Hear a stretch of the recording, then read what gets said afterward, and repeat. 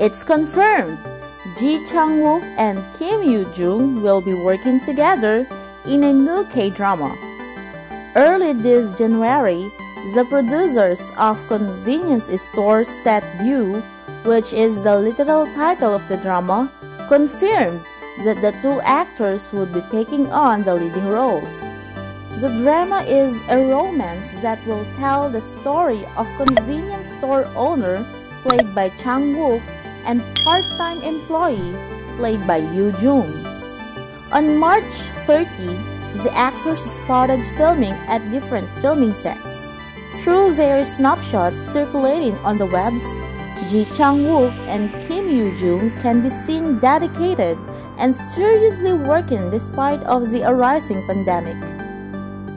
Fans are excited for the new tandem, and many are looking forward for the great chemistry of the two great actors.